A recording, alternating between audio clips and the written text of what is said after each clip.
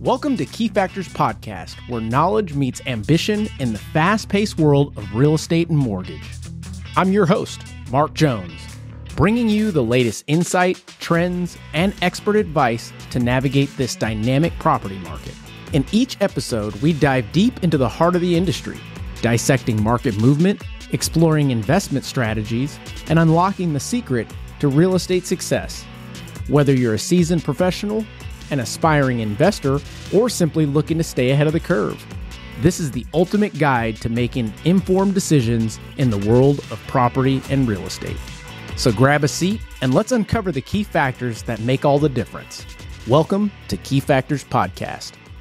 Welcome back, everybody. It's Mark Jones, your host of Key Factors Podcast, and we are sponsored by ReviewMyMortgage.com, the largest index of mortgage programs in the nation.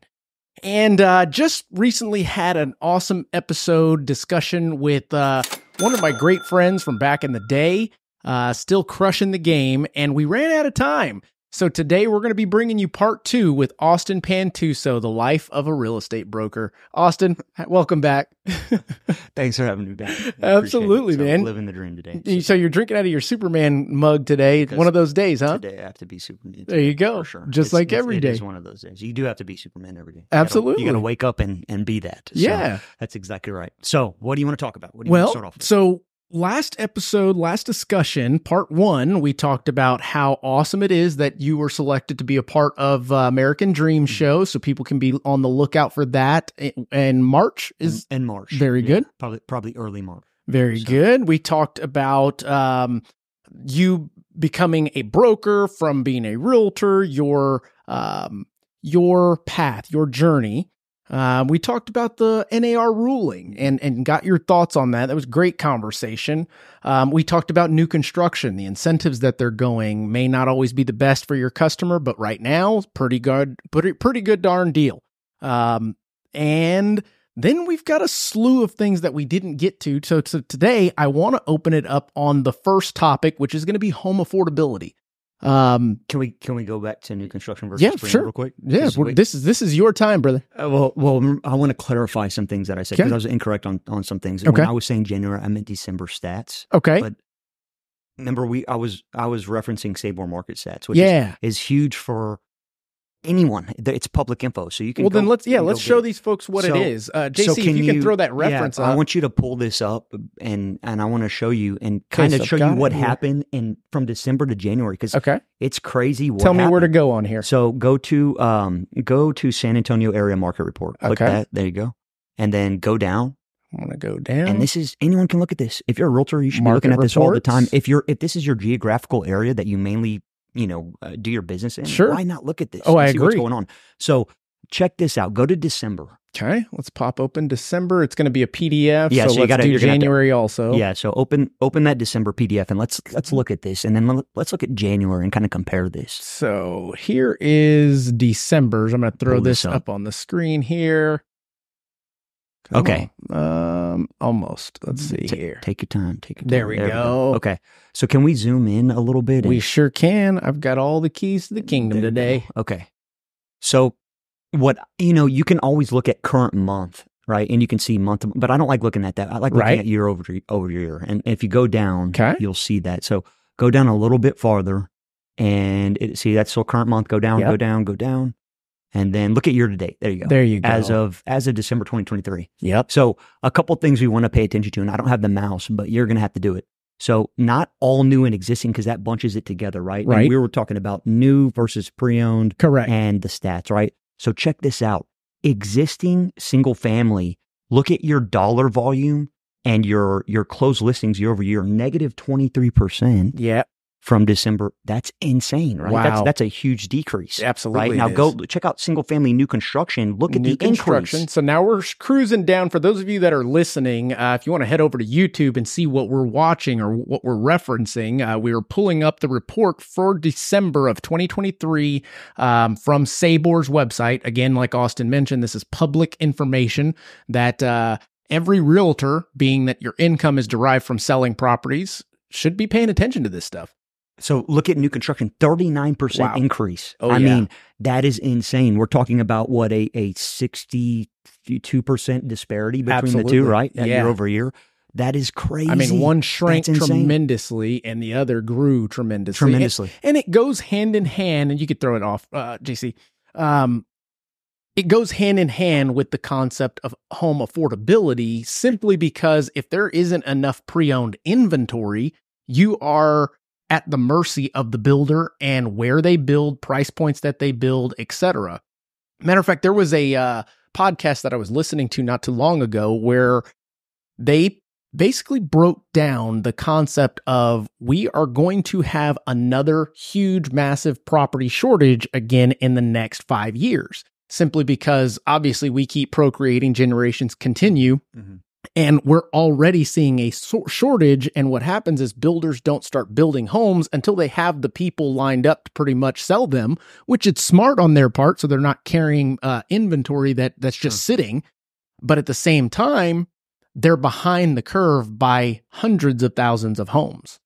I mean, sometimes, depending, right? I mean, yes, sometimes they are. And I think it depends on the product, the price point, right? And their target market. Right? Yeah. Some, they do sit there for a while. Correct. But it depends that what is our most affordable range in our area? Our area, I believe, matter of fact, JC, if you want to throw this up on the screen, I pulled that up. Yeah, where most people buy $300,000 to $400,000. So right now, Texas home values, the median is $296,582. So that you're pretty much on the money. That's $300,000 to $400,000, and I'm talking really San Antonio metro. And this will give us a little bit more of the statistics of that in itself, but I think this is all of Texas, whereas we want to look at just San Antonio. Maybe it'll let us. Here we go.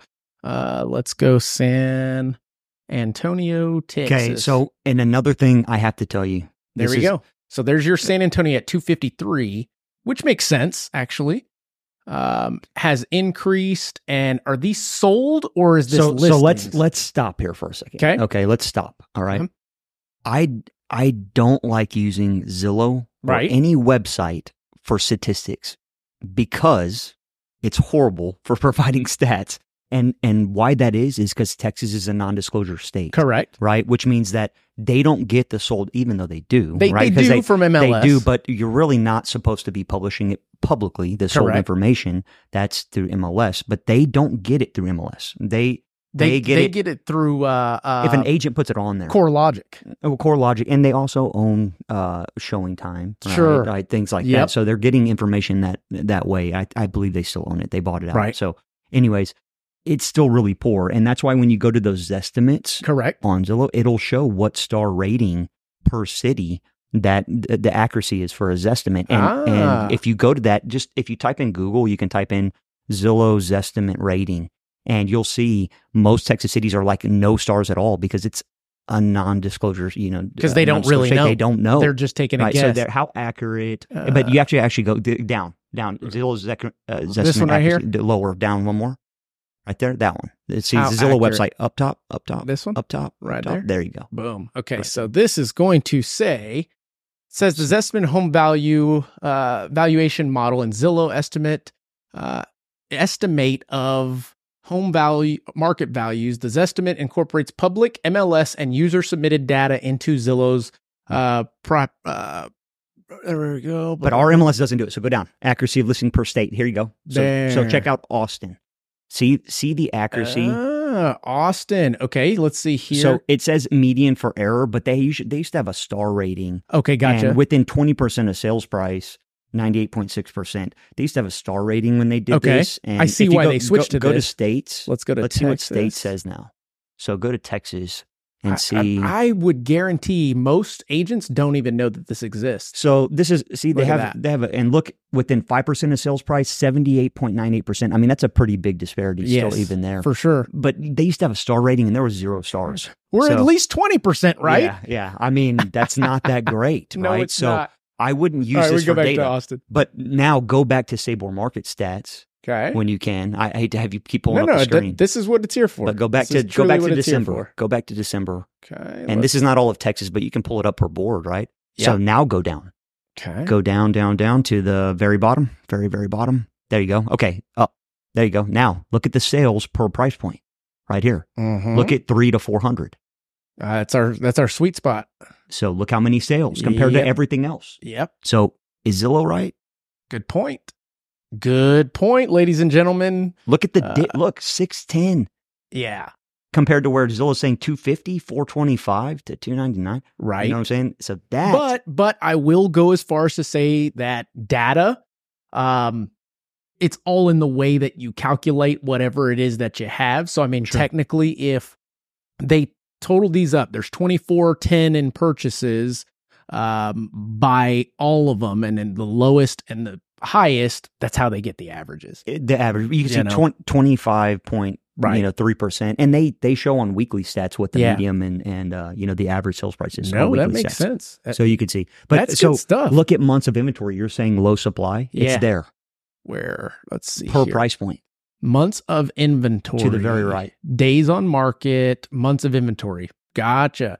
Well, now, okay, correct me if I'm wrong, but your post or above $1 million price point has always been higher than all the others. Matter of fact, it used to be at almost 2 years worth of inventory there. It's gone down. And when we look at, let's call it our sweet spot of inventory, it's still at 4.3 months, which it's going to take a lot of inventory to increase that months. It has been increasing, though. It has. We hope so. Definitely we need it. I follow it every month almost. Okay. And it has been increasing. It actually went down a little bit over like the past couple months, but it was increasing for the majority of the year because rates were so high. Right. So what's a healthy supply that people say? I would say about a healthy is around 4 months. They say months. 6 months. 6 months is actually like when the tipping point of it becoming a seller's market versus a buyer's market. If it can stay right around the 5-6 mark, that's supposed to be a fair market. It's not horrible. No, not at all. It's not at all. Not like some other markets where they have them. And can you? I'll let you explain what is considered a healthy supply when they say 4 months or 5 months. What does that mean? What that means is if there were no new listings coming to market whatsoever, it would take this amount of months if we had that type of buyer to get rid of these homes, essentially. That's exactly right. And that being the case, I mean, I love that we're talking about this stuff because it almost brings light to the conundrum of what is being plastered everywhere, that there's no affordable housing. And I call BS on that. I think it's almost our mindset as a buyer as to what we want in our wish list, because it is still based off of the concept of 2020, 2021 prices and rates and values and everything else. So let's talk about that right now. Yeah. Right? Because people are still... And this is my opinion of why the pre-owned market hasn't taken off as fast as it should, because people are still in that 2020 to 2022 mindset of my home is worth gold, right? Yep. And now they're kind of getting brought back down to reality that it's not that.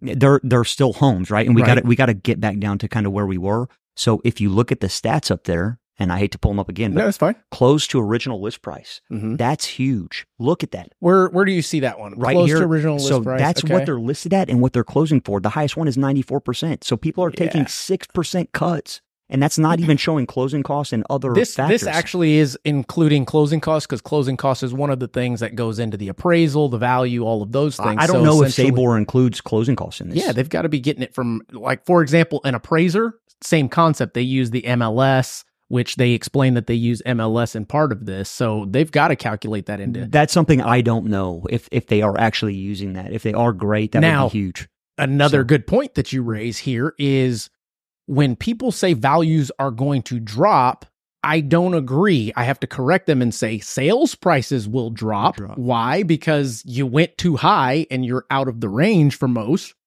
or you're still expecting too much for your home. I mean, me in my situation, I would love to sell my house right now. Honestly, every 3 years we changed houses. We've been doing it since back in the day, and we've made a good chunk of change doing that.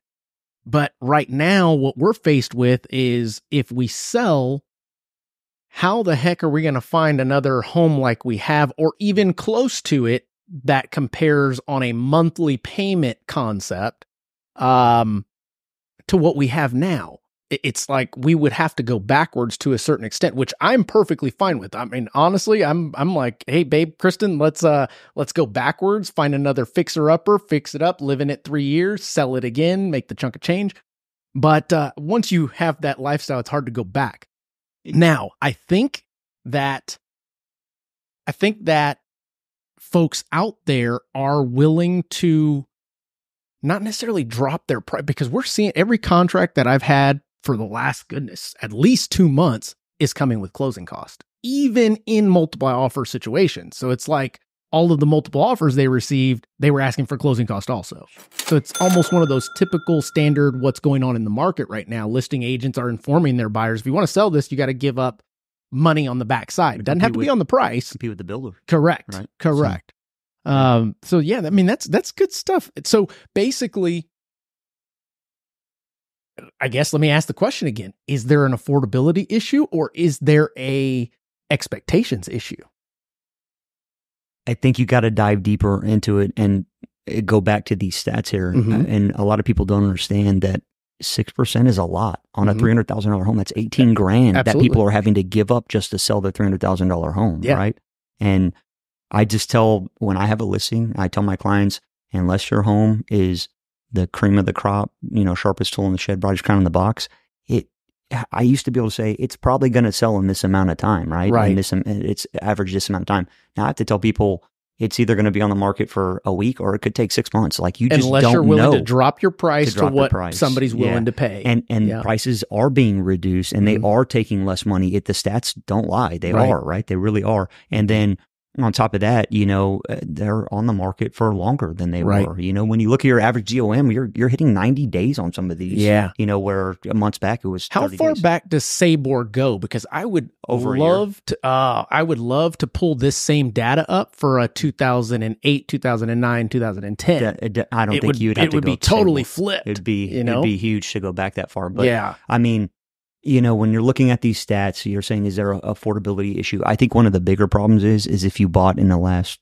3 years, you might be upside down, right? There's a very good chance where you could be upside down because if you're having to take 6%, right, and reduce it 6%, and then you have potentially 6% in realtor fees and then another 1.5% in closing costs, you're looking at somewhere upwards of like 13 to 14%. Well, but would you go as far as to say as anybody that buys in and then tries to sell within a 3-year period is going to lose money regardless, other than the past 2020 through 20. Yes. And simply because we have to look back and go, all right, Texas typically has about a 5 to 6% return increase year over year of our value historically.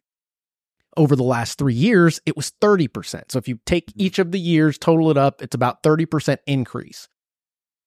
That's a substantial amount of equity in 3 years that you gained. Jeez. Now, that's not normal by any means. So for someone to go into the idea of purchasing a home and thinking that they can flip it or sell it within 3 years and make money, that's just the wrong way to look at it. You're not an investor. And I think that first-time buyers feel as though they can invest the system, if that makes sense. Like, I want to flip this house. No. You need to hold the house. I think it's not, yes, number one, it's important when you buy the house and how much you buy it for, but it's also important how long you hold the property. And we used to tell people when we first got in the business, you got to own a home for 3 to 5 years just to break minimum. That's right. When you go sell it. But then we had the boom time and you could make a lot of money. That's right. In 2023, you didn't see that 5% increase. Right. So unfortunately, 2023 is a pretty flat year when you look at stats. You didn't gain a lot of equity. Some people did lose money in their home from 2021 to 22, especially in new builds. Well, now we're talking a different language, okay? Yeah, because with pre-owned, and that is a rebuttal that I have for any customer that says we may sell within the next 2 to 5 years. Okay, great. Then let's stop talking about new construction, because if you realistically want to save money and you're so interested in what interest rates you get and all that stuff, hear me out on this. If you go to sell in 2 years, 3 years, 5 years, and that builder is still building out their community, who are you competing with? the builder. And it's tough. It's really tough. So you can't, we are talking in apples to oranges. If you're doing, I don't think anybody in San Antonio lost money in equity year over year in 2023 on a pre-owned home.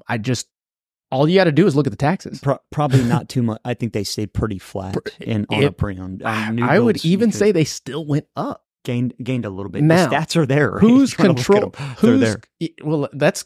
Yeah, they're there. You can look and see. So go to this. Does it show that? If you go back to the main page, and I hate that we're having to navigate while we're doing this. But you got to go to the main page. Go back to Sabor Market. Oh, gotcha. Page. Okay. Can you go to that? Yep. Boom. We're over here. So let's do this. Go down. Go back one more time, and then go to weekend sales. Okay. Weekend sales. How far back can we go on that? Go down. How far back? There you go. What are we at there? That's July. There you go. So July of 23. So look at the medium and the average sales price, and then go to now. Okay. 327, 397. Sales price. You said it. Sales average price. Sales price. Okay. And medium sales price. Average and medium. Now go up top. Look, you see the values, they're going down. And then it kind of goes up a little bit, and then 305. And then look. Yeah, but I don't think that quite dictates a home value drop, because it's still home sales. So it's whatever you have on the market that goes into that number, whatever bracket the home buyers are buying in goes into that number, not the homeowners. You know what? Let's do this as well for the last little just check. Now, thank goodness for Congress and our senator and everybody else, because it doesn't matter what property you put into this county appraisal, we all got a discount on our taxes. Substantial, $100,000 off of the school tax portion of it. Let's use my old house, 8426 Stone Chase. I like using this one because it pains me every time knowing that I sold it too soon. So if we go to the value roll of this property, we've got, small increase right there, Austin. Mm-hmm. You're not incorrect, but not also fully small. Correct. Now, go back to us, JC. I will say, and let's see if you agree with me on this, new home construction determines more of the actual market than people think. Explain. Okay. So explain what you mean. If we are low in pre-existing homes, the only market we have to turn to is new construction. Well, comps are based on a radius around that actual property that's being sold. So if they're using that as their marker, the only comps are the new construction homes within that community and maybe right outside of it. What it does is it either helps or hurts the pre-existing homes that are around there. But the good news for consumers is pre-owned homes have gone through the ebbs and flows of the market, so they're pretty stable in regards to that. It's always the new construction that's taking the risk in that new area or territory that they open up in hopes that they sell it for X price. Sure. Gosh, I remember we were looking out in, Mariposa, 46 and I-10 and 46. Miraloma. Dude, they built some $1 million homes in that neighborhood that sat for years. And that happens. They picked the wrong spot type concept. But I do think that the needle being moved has a lot to do with new home sales, which I'm all for them keeping the prices up and doing what they're doing on the back end, because then it doesn't hurt the person that just bought recently. Well, and you look at appraisals all the time, but we both know appraisers don't like to compare pre-owned to new, right? Oh, correct. Or vice versa. They only use their own. You're right. Yeah, that's so it doesn't affect it as much as you would think. But I've seen them where they have to sometimes, right? And that's rare. Like they don't like to so using your reference here, and I just thought of it. JC, go back to reference. Going to use this reference here. Where was go down? The you're going year over year. Is that what you're looking at? Yep. Go down. Where'd it go? Right there. There? Okay, good. So we're looking at a drop in 23% Sorry. Yeah, same thing. Single family, 23%. Compared to 39%. And an increase of 39%. And tell me that they're not the ones that are driving the market. Okay, they are. Now, okay, so hang on.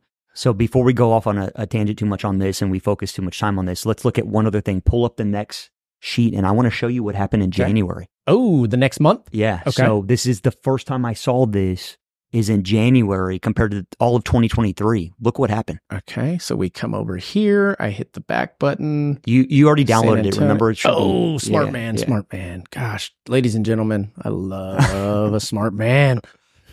See here. Let it pull that up. Okay, so this should be the correct one. Yeah, so check out January and go down and look at your year over year for January. There is our year to date. Is this the same as the year? Okay, perfect. Now look at the difference. Okay, it's coming back, but still a large disparity. But we're talking negative 23. That's a positive difference. 4. Huge difference. I noticed a massive boost in pre-owned sales in January. And look, you got your new construction going down. Yeah, you went from negative 23 to 4%, and people would go, "Oh, that's a substantial difference." If I look back, I think this is the first month from all of 2023 that it's in the positive. Oh, wow. For year over year. Wow. First month. Okay. So that's a huge thing that I wanted to make clear to everyone. That's the first time I saw that in a year. And I think this is a great point that we should not be so hung up in monthly, weekly statistics. We've got to continue to take a bird's eye view when you're looking at things like this, because a home is not a short-term asset unless you're flipping properties. But even in this market, it'll take you a couple months to get that thing flipped. Sure. No, well, and flipping again easy. That's my saying here in San Antonio. There you go. Easy. So home affordability, final thoughts. I think that we're still not where we need to be. So in regards to affordability. So do you think it's an inventory issue or a price issue? It's a rate issue.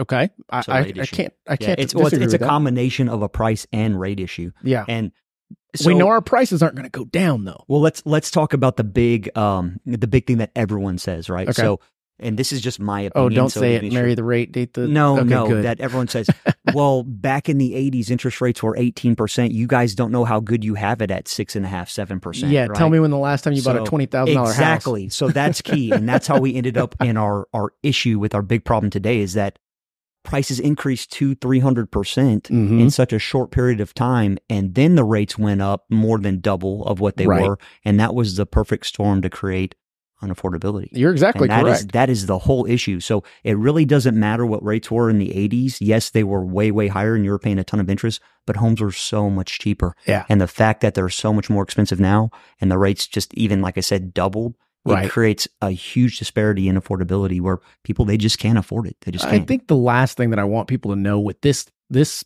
part of the discussion is I don't care what state you go to. If you type in home values over time, we don't need the reference. Over time, and you zoom out on the map, it's always like this. Yeah, Meaning, no matter what, it's going to eventually come up. So it's what is that saying where it's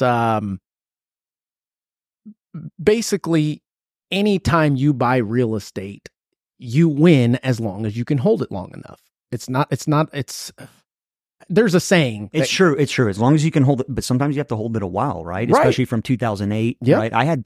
When I was helping people, because I got in right before the whole mortgage crisis and housing bubble burst. And I remember helping people that bought in 2004, 2005, like right at the peak, right? And they still were upside down at like 2012, 2013. Now let's also add into there what added to them being upside down. Well, they were mainly VA and they had zero equity going in, and then they had funding fee on top of that, right, which was rolled in. And so you're on the money there. Yeah, so now what was happening also that was massively is people were doing 80-20 loans and no money down. So if you go in with no equity, what's your return on that? Matter of fact, there was a presentation that we gave this last week at a title company.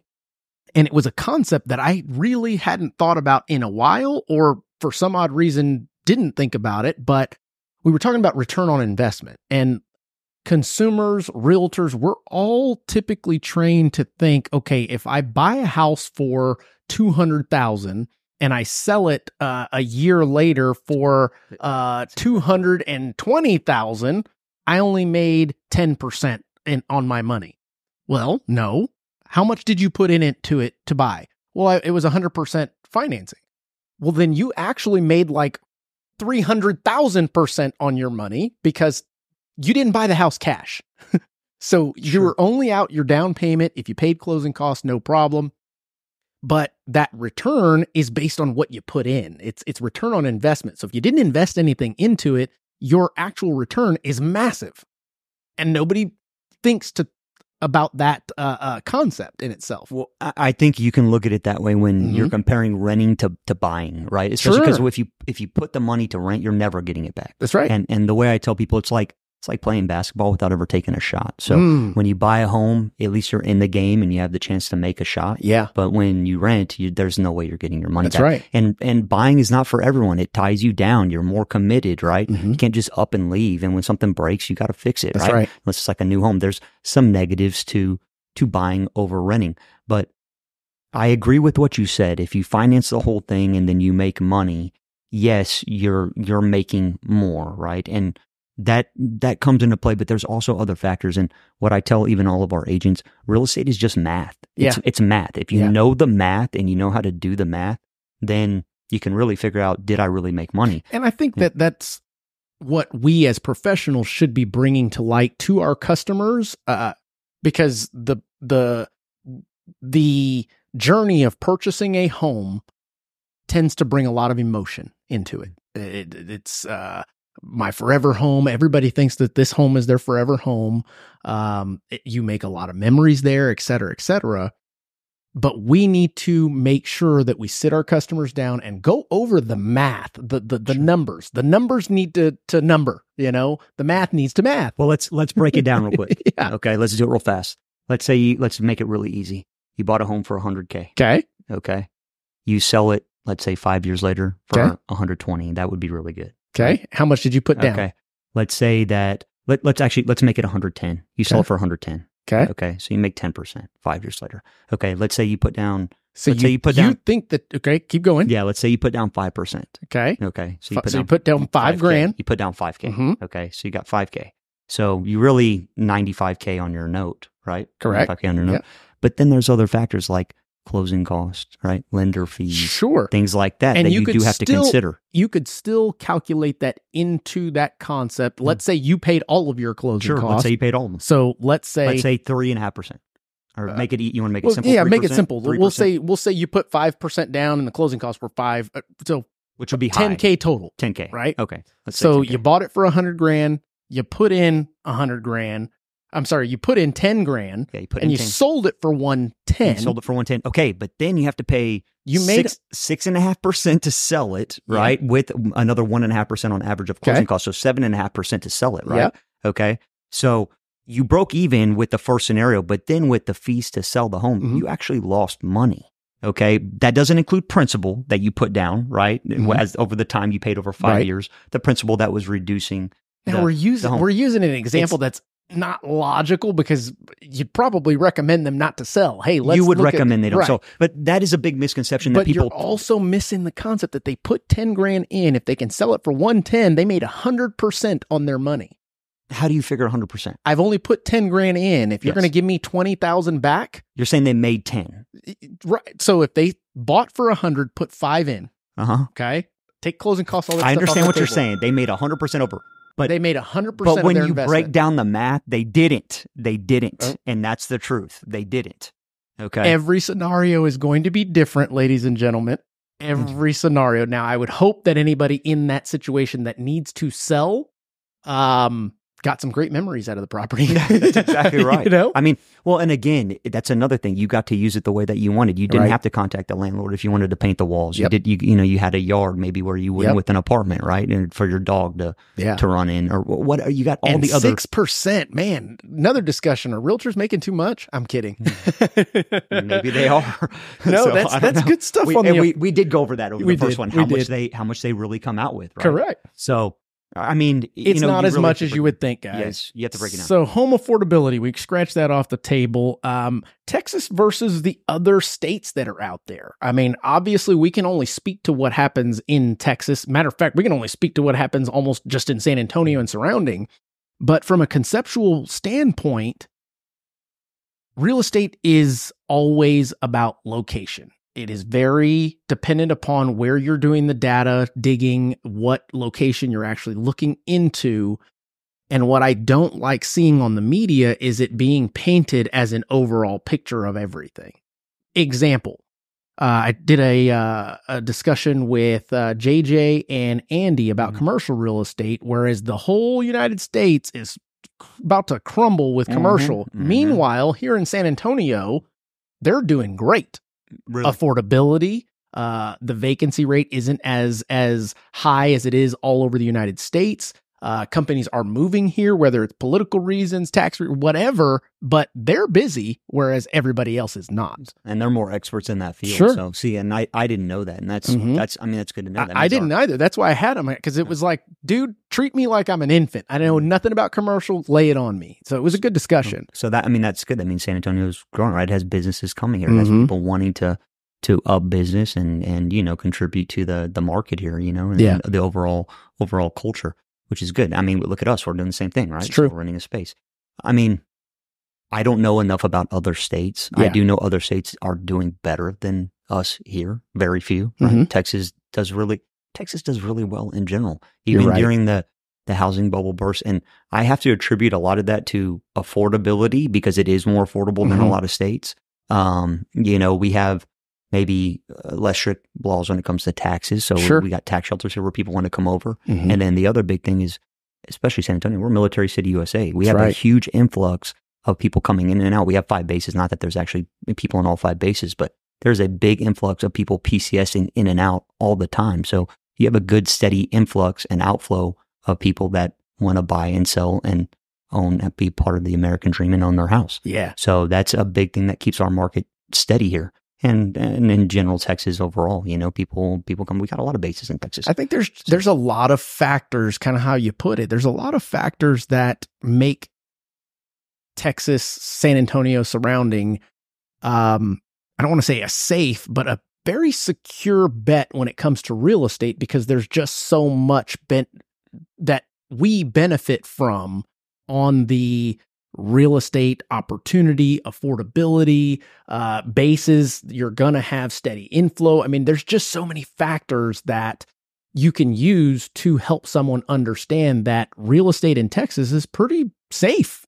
I mean, as far as investment, as far as tucking your money away, or at least I could say throwing money at something and hoping you get something back. That I would have to agree. Yeah. I think one of the biggest factors to that is that Texas is so big, and what really helps keep the market steady is really what real estate is, which is land acquisition, and we have so much of it. That's right. That still undeveloped. It's not like states where there is no more land, so they have to tear something down to put something new up, and that's why the land is so freaking expensive. It's true. In those states, and we did see a huge increase in land value over the past 5. I mean, big increases in land value. I remember showing someone like 10 acres like 7 years ago, and you could get 10 acres for like $50K, and now you're lucky to get it for like $150. It's true. That's crazy. 10 years or 7 years difference, and that increase, that's insane. So it has gone up. I mean, of course, extreme rural, it's still you can get acreage still fairly cheap, but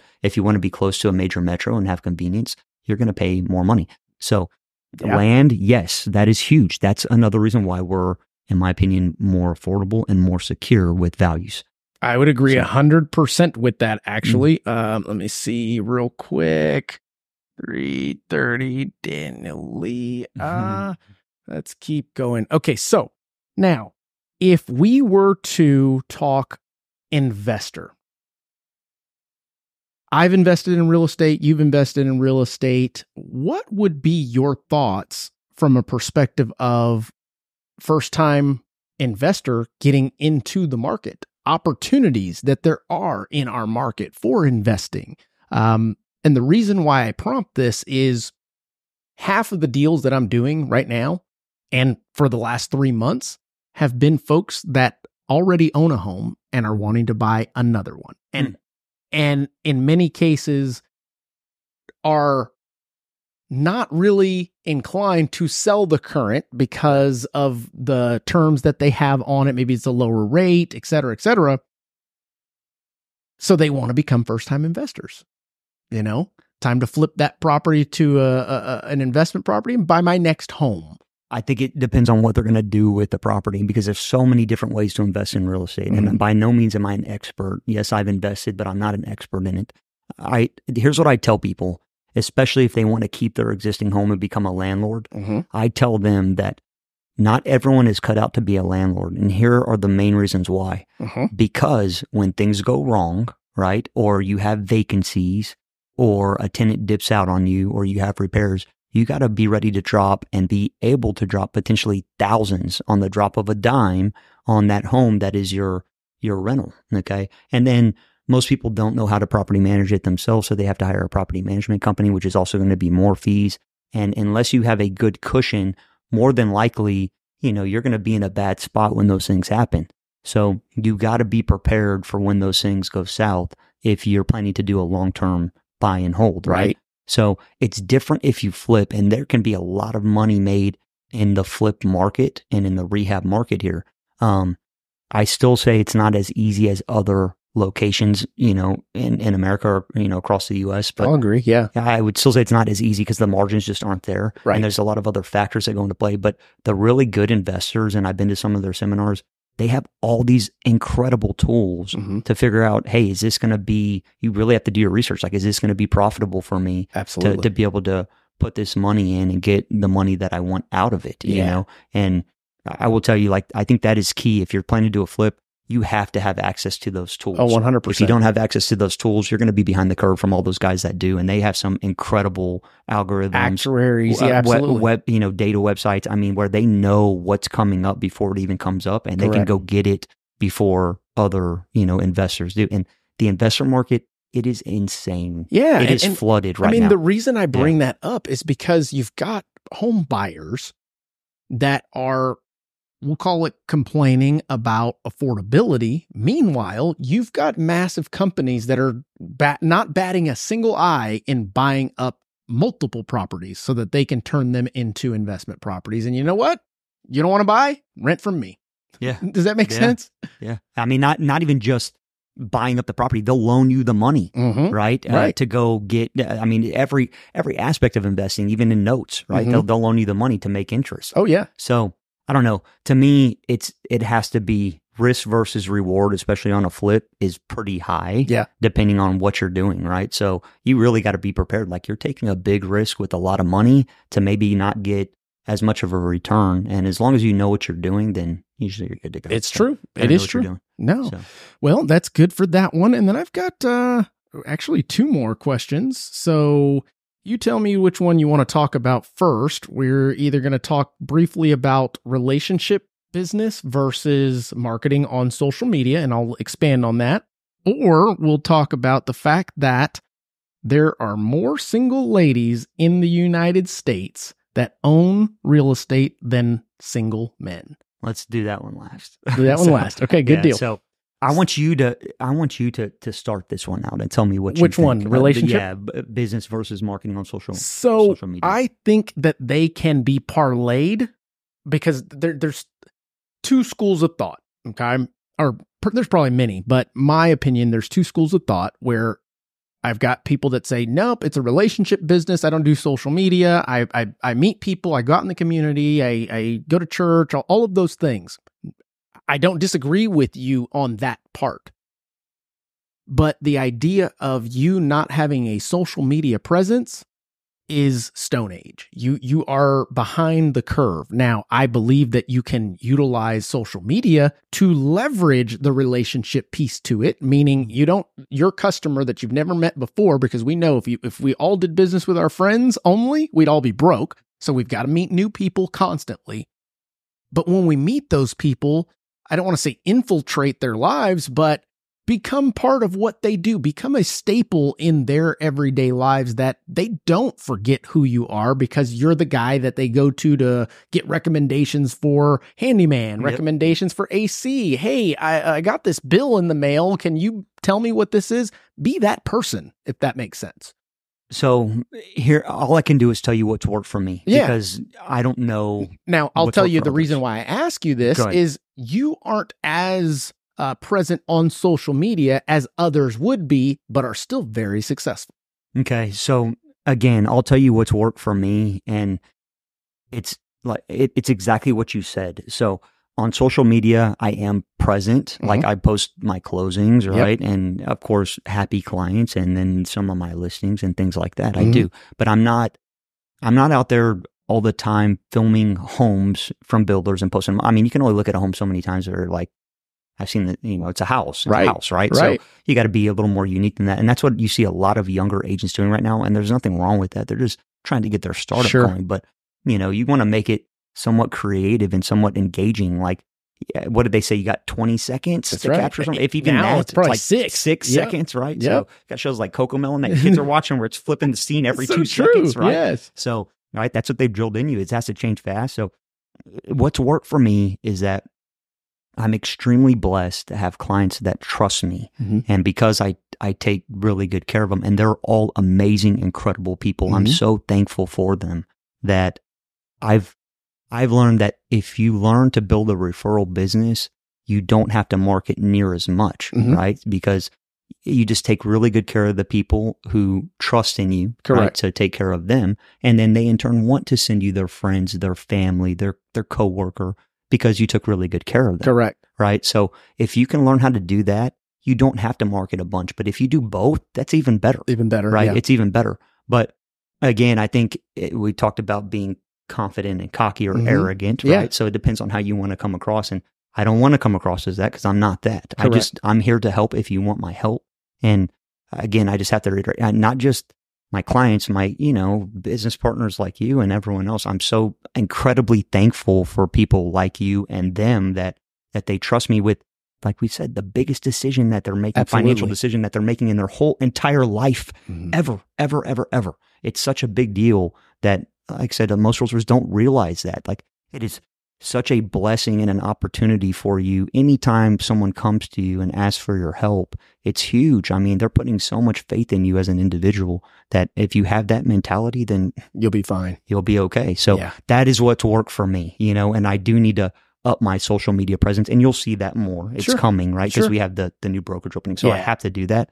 So it's coming, but again, I just don't want to come across as that guy that just shoves stuff down your throat all the time, So, and you'll notice like they do all kinds of studies on these big YouTubers and stuff. And sometimes the guys and the gals that are most successful are the ones who just produce really good content and they dish it out, to their team now and then, every now and then but it's really good. It's good stuff instead of just pumping out a bunch of stuff at once. And I have to agree with you, like all the videos of houses and things. Yes, we know homes are sexy. That's what sells at the end of the day. But what value did you bring to them? Because that home that you just showed, guarantee you, it's not even for sale anymore. No, not for sale, or it's not even your listing. Can't buy it. It's not your listing. You have no affiliation with it whatsoever, right? I mean, so what value? And they might call you because they saw the home, and that does work. Sure, it does work. They'll call you because they saw the home. I want to buy this house, and then you can pick them up as a client. But then you have to know what to do with them after. Correct. So, and if you don't know what to do with them after, then what value are you? I like that. Yeah. Okay, so we've got last on the docket, and then you can talk about whatever you want. Talk about you. Oh Lordy, here we go. So we've got. Let's see if I can find this article. Wait, say it. What's the subject line, and then tell everyone what I said to you when you said that. Single ladies own more real estate than single men. I typed that in, and this article is like everywhere. And when I read this topic, I was like, wow, I didn't know that. And then what did I say to you? It's probably because of divorce. It's probably because they're the ones who ended up with the home after the divorce. So, but that's just a joke. It is a joke, you guys. Yeah. We believe women are powerful and wouldn't, we wouldn't be here without them, to be honest. Absolutely. That's a literal fact. There are a lot of extremely successful single women So let's talk about homeowner gender gap. Single women own more homes than single men. It says women typically lag behind men in pay. According to the U.S. Bureau of Labor and Statistics, women's median weekly earnings are only 83% of a man's. While research generally indicates women are less well off financially than men, one key area in which women are likely to fare better, men in home ownership. Lending tree, yada, yada, yada, all of 47 out of 50 states. Our study also finds that single women own 2.71 million more homes than single men. That is a big number. And I think they actually have, 2.71. That's quite a bit. Okay, back to us. What are your thoughts on that? Because I can tell you my thought, but I want to hear yours first. This is a touchy subject, so you gotta be careful how you talk about this. But from what I've experienced from everyone I've helped, right? Which you too, which is like thousands of people. It seems like a lot of times, and I don't want to say all the time, but especially when it's a marriage, at least at the start or even after, women, a lot of times they handle the finances. Yeah. And they know how to be financially sound and I would savvy. even go as far as to say a little bit more responsible too. A little more responsible. Yeah. I would have to agree they are. Mm-hmm. Especially single women with children. Yeah. They have a gift of multitasking. I tell them all like the nobody's time, business. Yes. Y'all are incredible super women, super moms. I don't know how you do it. Yeah. Having children myself, how you do it and then still work and then own a home and have kids. And it is just so much to juggle. Right. And the fact that they can do that, and it's proven women are better at multitasking than men. It's true. I mean, really I will tell you, out of 10 credit reports that I pull that there's a man and a woman on it, the lady's credit score is always better.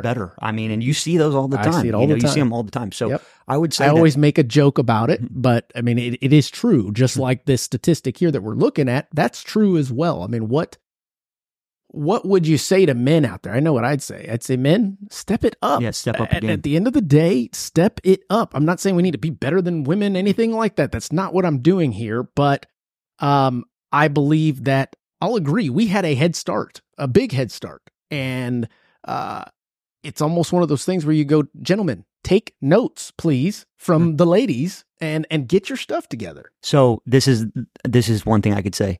Think about if you have your stuff together, credit-wise, financially, owning a home as a man, and then you find a woman that also has that. It's a powerhouse. Couple. That's right. Power couple. So if you can do that too, and then you find a woman that also can do that, that's huge, not just for you, but for her. So instead of having her carry you or vice versa, it just really helps a good symbiotic relationship, and then also helps you progress with your finances and everything. Absolutely. So if you can do both, right? So get you one that can do both, and you're good to go. Yeah, man, you got it made in the shade. Well, that's all the questions that I have. Austin, what do you want to talk about now? We got about, 15 minutes. Talk about you.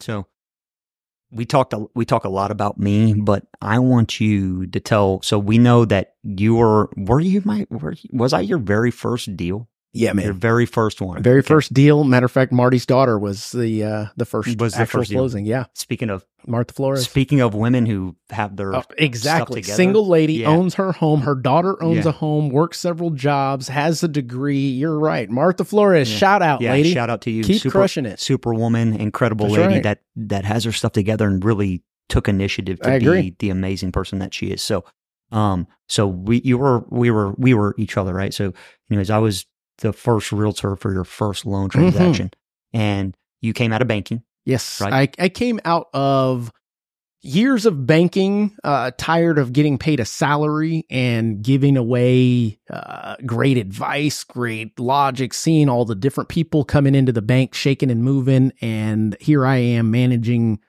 bank account, checking account, stuff like that. Moved into the business banking side, started learning annuities, and still there was very little commission. I worked for Chase. So, I mean, you were getting commission on things like connect their online banking. I'm like, come on, guys.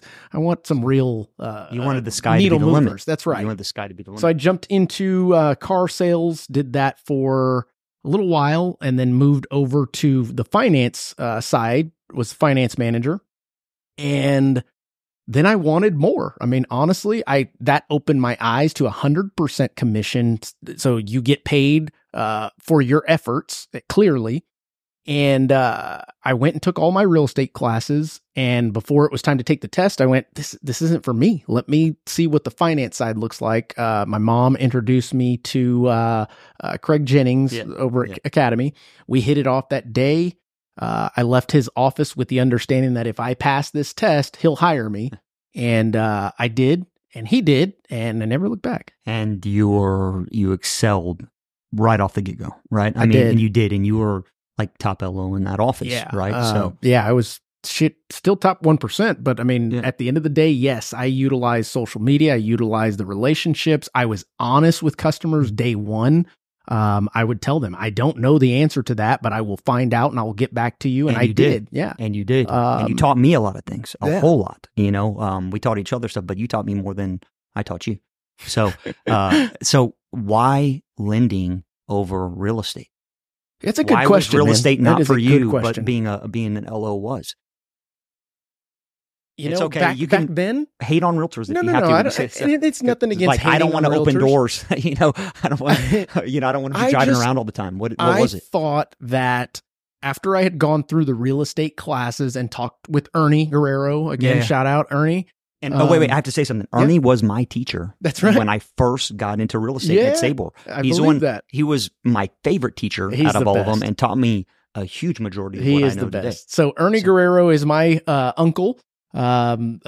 Previous owner or still owner of Alamo Real Estate Brokers. Michael Guerrero has kind of ran the day-to-day operation, but he would allow me to go in there and give presentations to the business realtors.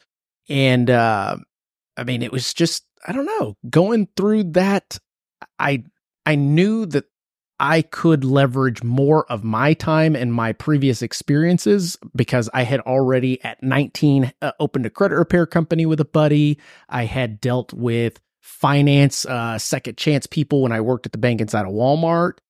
It was always banking. So when I saw the concept of 3% commission, of course I was attracted to it. But then flipping it over to the lending side, it was like, has nothing to do with going out and showing houses. I just felt like I could help more people with finance numbers, making logic make sense. And here's another thing that I don't talk about often. I do to my loan officers, but when loan officers turn in files these days, they turn them in very shittily, half-assed, sloppy, correct. Sloppy. Yeah. When there are guidelines for every single program, every single little everything. But that's the processor job to make them look good. It's not, though. You're right. You're exactly right. I'm kidding. So when I got into the business, and even right before I got in the business, my mom handed me a massive file. We were doing paper files back then. She was like, this is one file. What are your thoughts on this? And my words were, man, this feels like I would be like an attorney. Awesome. That's what I was thinking. I'm like, man, I get to go reference guidelines. And if I get the right answer, I can actually use it to my advantage to win my case.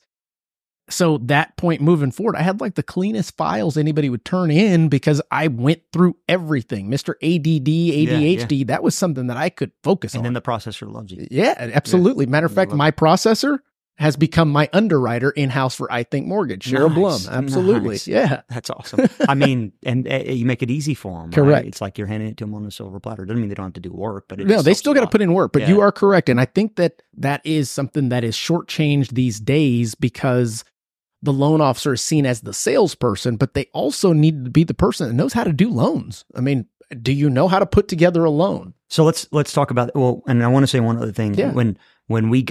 When you were in, that's when people still didn't realize how important credit was, right? So people didn't have great credit because right before 2008, Dodd-Frank, like they didn't care. So you helped so many of my clients, individuals and families that would have never been able to buy a home, get a home because you helped fix their credit. Right. I mean, like it was amazing. And you were doing all of it for free. Yeah. Like that's incredible. Yeah. Right. So what a huge asset and tool for a loan officer to be able to do that. Because there's a lot of lenders that are like, oh, no, we don't do that. We don't do that. I mean, when I got into the business, they showed me the tools and I saw the tool as, holy cow, I can use this because of the previous life that I know how to work with credit, what collections are, had the credit repair company back in the day with the buddy. That taught us, okay, you can dispute these things, but that's still a hope and a prayer. This system shows me if I move this or remove this or do that, it'll be on the money. So when I meet with the customer, and back then I would meet with them in person, and I would emphasize it so much, like, this is actually what can happen if you do this, this, and this. But if you shortchange this, it won't turn out the right way. Right. And I wanted to make sure that they saw actually what was, because we're all visual people. So if you see it, it feels obtainable, achievable. So, do you remember what I used to tell them? I used to say, I've never seen Mark tell me that, he can fix your credit. And if you do this and that, it not work ever. So if you just do what he says, it will work. It's not one time has it not worked. That's right. And then it did. It still does. Right. And I still have those conversations with customers, and I'm very direct because this is not something faint of heart. This is not something that is on a whim. If you want the house, this is what you need to do. If you skew from this, I can't help you because you're not being honest with me. And I think that's why I'm able to build relationships fast with people. I can relate to people because I've had bad credit in the past, and we fixed that, and you move forward and you level up, et cetera, et cetera. Kind of like your concept. I remember the first time you bought a car, you were like, I don't know what the hell I'm doing. I've always bought everthing cash. Yeah. That's right. That's right. And I just did it to boost my credit. That's right. So yeah. And I don't know if you remember, I went in and I was like, I went to the finance person and they're like, oh, we can get you a great rate. We can get you 3.99. Yep. And I'm like, dude, I have over a 700 credit score. I'm putting a lot of money down. I said, either you're going to get me a 1.99 or I'm going to walk out of here and you're not going to make any money off of me. That's right. She got me that 1.99 real fast. That's right. So again, when you have good credit and you know how to leverage what you have, then you can get lower rates and save you a lot of money. Absolutely. And I remember the interest that I paid on that car in my 5 years of owning it before I paid it off, literally inflation was more than that. It was insane. Right? So I actually made money, right? Because I put it into a property. That's so right. It's just crazy. So if you know how to utilize that stuff, and obviously you got an expert over here, Mark, that can teach you that, then you can really come out ahead. So another thing I want to ask, if we were to explain to people and even realtors how a loan works from kind of start to finish, but not in extreme detail, the way I explain it to people is it's like a hamburger. Okay. The loan officer is like the top bun. The processor is the meat, right? And the underwriter is the bottom bun.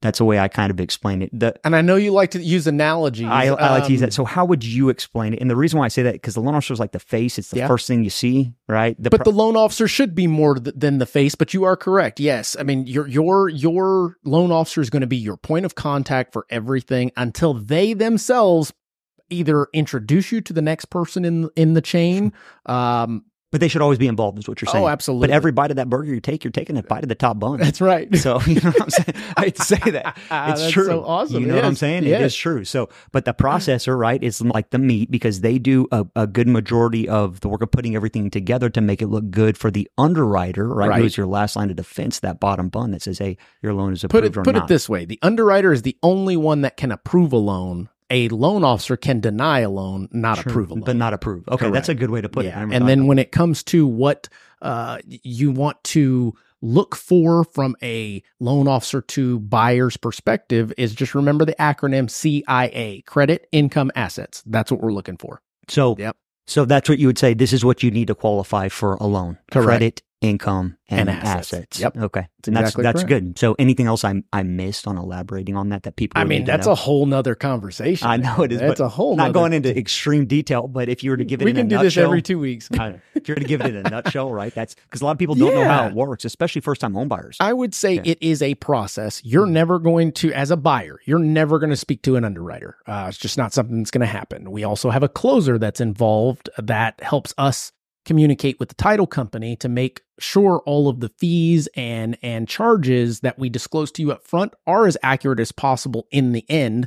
But in regards to your processor, that's the next person in the team that is going to be communicating with your borrowers directly, collecting conditions.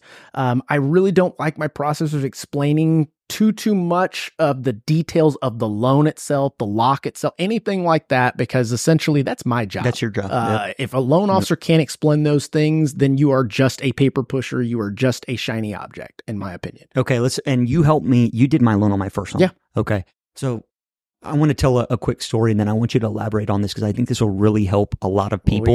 We'll be fast. We got 7 minutes. That's good. Okay, so it'll be pretty quick. Okay. But remember, I went to go buy my first home, and my dad, he was very, at least smart in making me get credit cards when I was really young to build credit, right? Because you don't build credit unless you have debt, right? Which credit is really stupid how it works. It's the ability not to completely pay off debt, but to have low balances of debt and to pay it reoccurring, right? Correct. So, and to help people that are lending you money want to know that you have a history of paying somebody back. Yeah, and balance is low, right? Especially when it comes to credit cards. It doesn't matter. At the end of the day, are you paying on money time? Back. Yeah. Well, so, I had these credit cards when I was young. At 16 years old, I got 2 credit cards. So when I went to go buy my first home at 23 or whatever I was, I would charge a bunch of money on them every month. And maybe they had $2,000 limits or something. And I would pay them off in full every month, right? Every single month. Yeah. And when I went to go buy my first home, I was thinking, my credit is going to be the immaculate bomb. It's going to be the bomb because I've never missed a payment ever. It's going to be amazing. And then you pull my score and you're like, you're at a 640. And I'm like, what? Like, how am I at a 640? Dude, I've never missed a payment ever in my life. Yeah. Why was I at a 640? So essentially, gentlemen and ladies, if you are playing the, let's call it credit card game, where you use your credit card to get points like we do, and you pay it off every month, and you just basically stick it to the credit card companies the best way you know how. You need to plan to leave a small balance for a month so that it can register that within the system, and then you can continue down your road. But if you are not monitoring your credit, and the day that the creditor reports to each of the bureaus, you may catch it on a time that your balance is full, or a time that your balance is at zero. Either one of those, zero or too much on it, is going to give you an adverse effect on your credit. So definitely 30% is that happy medium rule. That's what, so explain it. Yeah, keeping a 30% balance or less. And I'd go even further than that. If you can do 10% or less, there's additional points within that. But I will tell you, every credit score is like a thumbprint. They're all different. Every single one of them, what you do for one may not happen to the other. Matter of fact, I'll go even further. You've got 3 credit bureaus. If you do something to Equifax, it may not even affect your other 2 bureaus. So make sure if you're working with a lender that they run the scenarios and know what to tell you to do on each of the bureaus, not just this general information. And that's what I'll leave it to. That's exactly right. And so when people say, hey, my Credit Karma says this, why is that okay but not great? Number 1, Credit Karma uses a completely different scoring model. Number 2, when's the last time you got a loan from Credit Karma? Not going to happen. Reason being is they have to give you something of value to justify what they're charging you. The monitoring of your credit is fine, but then when they add that score that they're using their own scoring model for, it makes you as the consumer feel like you're getting something for your money. Every lender uses a different scoring model, whether it be mortgage lenders, auto lenders, credit card lenders, etc. There are different scoring models out there.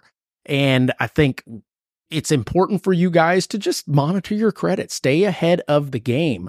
The best thing I can tell you, pay your bills on time. That is the number one. I don't care if you've got high balances, pay the bill on time. And that's the advice I'd give on that. Okay. Very good. Yeah. I mean, another podcast on credit, I think would help a lot. Okay. I'm gay. And we can bring Dylan Shively on here. That would be, an expert. He's an expert. Yeah. That knows the stuff. I'm all for that. 2 to 3 weeks. Let's do it. Help a ton of people. Okay. That sounds good. Thank you. Ladies and gentlemen, I want to thank you for tuning into this episode of me and Austin ranting about anything and everything. But Austin, thank you for joining. You got anything else you want to add? No, just I really appreciate being here. It's been a long time. You're the man. Yeah, it has been too long. Thank you. Guys, make sure to like, subscribe, share with a friend. But we will catch you on the next one. Welcome to Key Factors Podcast, where knowledge meets ambition in the fast-paced world of real estate and mortgage. I'm your host, Mark Jones, bringing you the latest insight, trends, and expert advice to navigate this dynamic property market. In each episode, we dive deep into the heart of the industry, dissecting market movement, exploring investment strategies, and unlocking the secret to real estate success. Whether you're a seasoned professional, an aspiring investor, or simply looking to stay ahead of the curve, this is the ultimate guide to making informed decisions in the world of property and real estate.